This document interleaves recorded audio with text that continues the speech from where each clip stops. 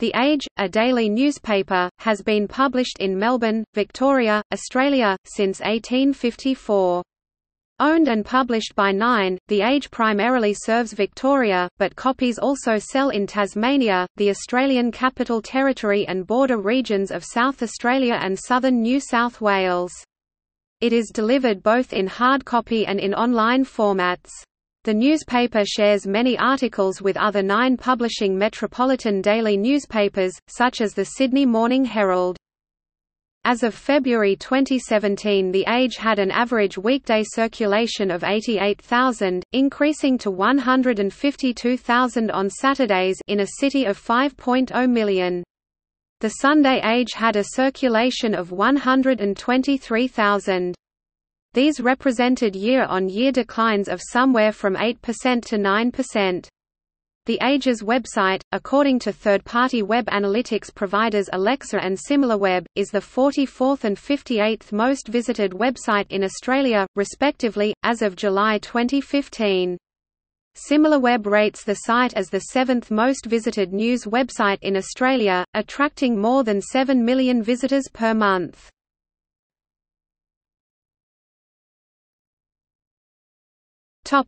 History. The Age was founded by three Melbourne businessmen, brothers John and Henry Cook, who had arrived from New Zealand in the 1840s, and Walter Powell. The first edition appeared on 17 October 1854. Syme family. The venture was not initially a success, and in June 1856 the Cooks sold the paper to Ebenezer Syme, a Scottish-born businessman, and James McEwen, an ironmonger and founder of McEwen's & Co., for £2,000 at auction. The first edition under the new owners was on 17 June 1856. From its foundation, the paper was self-consciously liberal in its politics, aiming at a wide extension of the rights of free citizenship and a full development of representative institutions, and supporting the removal of all restrictions upon freedom of commerce, freedom of religion and, to the utmost extent that is compatible with public morality, upon freedom of personal action. Ebenezer Syme was elected to the Victorian Legislative Assembly shortly after buying The Age, and his brother David Syme soon came to dominate the paper, editorially and managerially. When Ebenezer died in 1860, David became editor-in-chief, a position he retained until his death in 1908, although a succession of editors did the day-to-day editorial work. In 1891, Syme bought out Ebenezer's heirs and McEwen's and became sole proprietor. He built up The Age into Victoria's leading newspaper. In circulation, it soon overtook its rivals the Herald and the Argus, and by 1890 it was selling 100,000 copies a day, making it one of the world's most successful newspapers. Under Syme's control, The Age exercised enormous political power in Victoria. It supported Liberal politicians such as Graham Berry, George Higginbotham and George Turner, and other leading Liberals such as Alfred Deakin and Charles Pearson furthered their careers as The Age journalists. Syme was originally a free trader, but converted to protectionism through his belief that Victoria needed to develop its manufacturing industries behind tariff barriers. In the 1890s, The Age was a leading supporter of Australian Federation and of the White Australia policy. After Syme's death, the paper remained in the hands of his three sons, with his eldest son Herbert Syme becoming general manager until his death in 1939. Syme's will prevented the sale of any equity in the paper during his sons' lifetimes, an arrangement designed to protect family control but which had the effect of starving the paper of investment capital for 40 years. Under the management of Sir Geoffrey Syme (1908–42) and his chosen editors Gottlieb Schuller and Harold Campbell, The Age failed to modernise, and gradually lost market share to the Argus and to the tabloid The Sun News Pictorial, although its classified advertisement sections kept the paper profitable. By the 1940s, the paper's circulation was smaller than it had been in 1900, and its political influence also declined. Although it remained more liberal than the extremely conservative Argus, it lost much of its distinct political identity. The historian Sybil Nolan writes, accounts of the Age in these years generally suggest that the paper was second-rate, outdated in both its outlook and appearance. Walker described a newspaper which had fallen asleep in the embrace of the Liberal Party. Querulous, doddery, and turgid are some of the epithets applied by other journalists. It is inevitably criticized not only for its increasing conservatism, but for its failure to keep pace with innovations in layout and editorial technique so dramatically demonstrated in papers like the Sun News Pictorial and the Herald. In 1942, David Syme's last surviving son, Oswald Syme, took over the paper.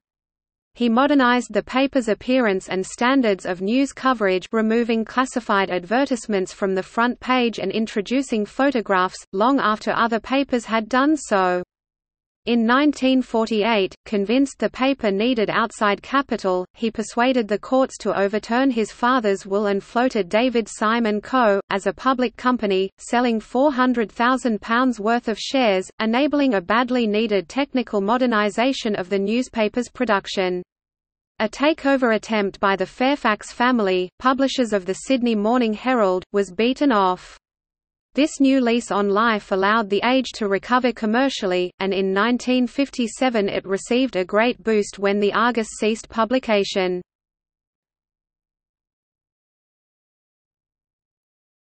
Topic: 1960–present. Oswald Syme retired in 1964, and his grandson Ranald MacDonald became chairman of the company. He was the first chairman to hand over full control of the paper to a professional editor from outside the Syme family. This was Graham Perkin, appointed in 1966, who radically changed the paper's format and shifted its editorial line from the rather conservative liberalism of the Symes to a new left liberalism, characterized by attention to issues such as race, gender and the environment, and opposition to white Australia and the death penalty. It also became more supportive of the Australian Labor Party after years of having usually supported the coalition. The Liberal Premier of Victoria, Henry Bolte, called the Age, "that pinko rag," a view Conservatives have maintained ever since. Former editor Michael Gawenda in his book American Notebook wrote that the default position of most journalists at the Age was on the political left. Also in 1966, MacDonald took the fateful step of allowing Fairfax to acquire a minority stake in The Age, although an agreement was signed guaranteeing the paper's editorial independence. Fairfax bought controlling interest in 1972. Perkins' editorship coincided with Gough Whitlam's reforms of the Labour Party, and The Age became a key supporter of the Whitlam government, which came to power in 1972. Contrary to subsequent mythology, however, The Age was not an uncritical supporter of Whitlam, and played a leading role in exposing the Loans affair, one of the scandals which contributed to the demise of the Whitlam government. It was one of many papers to call for Whitlam's resignation on 15 October 1975. Its editorial that day, "Go now, go decently," began, "We will say it straight, and clear, and at once. The Whitlam government has run its course." It would be Perkins' last editorial. He died the next day. After Perkins' death, The Age returned to a more moderate liberal position. While it criticized Whitlam's dismissal later that year, it supported Malcolm Fraser's Liberal government in its early years. However, after 1980 it became increasingly critical and was a leading supporter of Bob Hawke's reforming government after 1983. But from the 1970s, the political influence of The Age, as with other broadsheet newspapers, derived less from what it said in its editorial columns, which relatively few people read, than from the opinions expressed by journalists, cartoonists, feature writers and guest columnists. The Age has always kept a stable of leading editorial cartoonists, notably Les Tanner, Bruce Petty, Ron Tanberg and Michael Leunig. In 1983, Fairfax bought out the remaining shares in David Syme & Co., which became a subsidiary of John Fairfax & Co. MacDonald was denounced as a traitor by the remaining members of the Syme family, who nevertheless accepted Fairfax's generous offer for their shares, but he argued that the Age was a natural partner for Fairfax's flagship property, the Sydney Morning Herald. He believed the greater resources of the Fairfax Group would enable the Age to remain competitive. By the 1980s a new competitor had appeared in Rupert Murdoch's national daily The Australian. In 1999 David Syme & Co. became the Age Company Limited, finally ending the Syme connection. The Age was published from offices in Collins Street until 1969, when it moved to 250 Spencer Street, hence the nickname, the Spencer Street Soviet, favoured by some critics.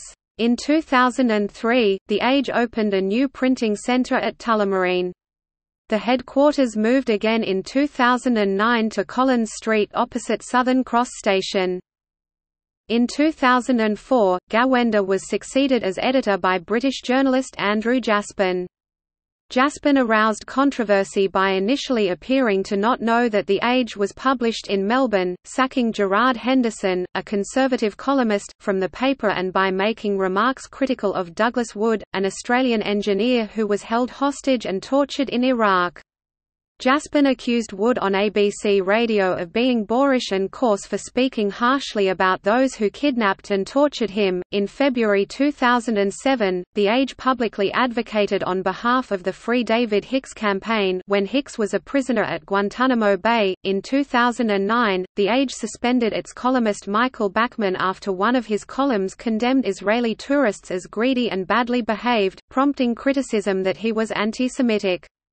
A press council complaint against The Age for its handling of the complaints against Bachmann was dismissed, reporting on 19 March 2010 on alleged corruption in religion. The Age claimed that the Vienna Boys Choir has been caught up in accusations that pedophile priests systematically abused their choristers, even though the complaints were made against teachers and older pupils of the choir, which is a private organization. Reviewing the matter, journalist Paul Mees in Crikey accused The Age of outright fabrication. In 2014 The Age put a photograph of an innocent man, Abu Bakr Alam, on the front page, mistakenly identifying him as the perpetrator of 2014 Endeavour Hills stabbings. As part of the settlement, the newspaper donated $20,000 towards building a mosque in nearby Doveton. As of 2012, 3 editions of The Age are printed nightly: the NAA edition, for interstate and country Victorian readers, the Mayor edition, for metropolitan areas, and a final late metropolitan edition, the TAR. Like its Fairfax stablemate the Sydney Morning Herald, The Age announced in early 2007 that it would be moving from a broadsheet format to the smaller Berliner size, in the footsteps of The Guardian and the Courier Mail. In December 2016, editor-in-chief Mark Forbes was stood down from his position pending the result of a sexual harassment investigation.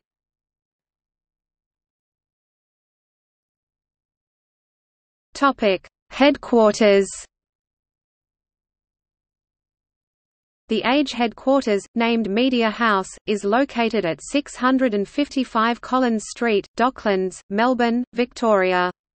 It is shared with other 9 business units including, 3AW Radio, Magic 1278 Radio, the Australian Financial Review, and Fairfax Community Network. Media House was designed by Bates Smart and built by Grocon for $110 million. The building was formally opened in October 2009.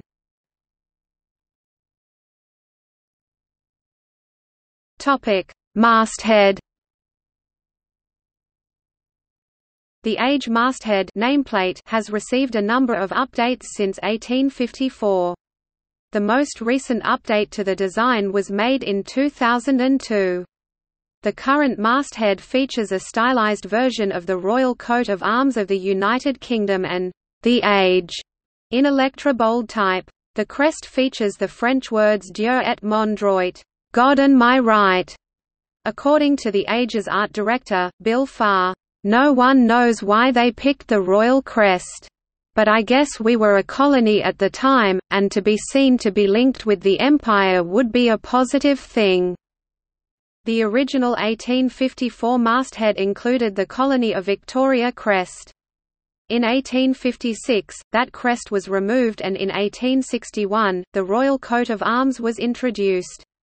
This was changed again in 1967, with the shield and decoration altered and the lion crowned. In 1971, a bold typeface was introduced and the crest shield rounded and less ornate. In 1997, the masthead was stacked and contained in a blue box with the logo in white. In 2002, in conjunction with an overall revamp of the paper, the masthead was redesigned in its present form.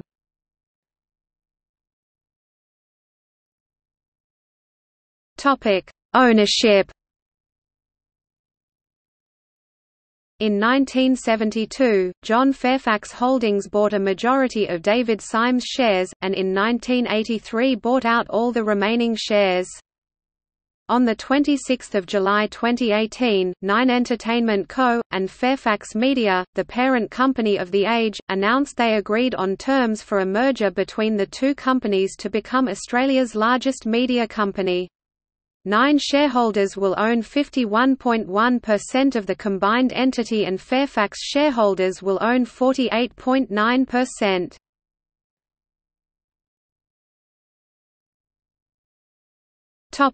Printing.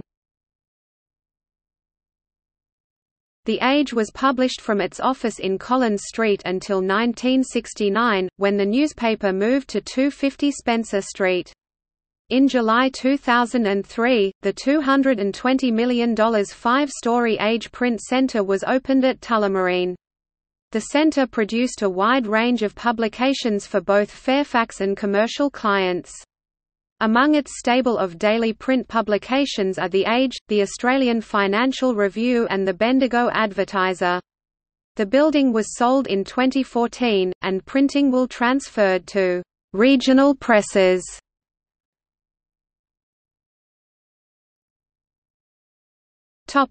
Editors.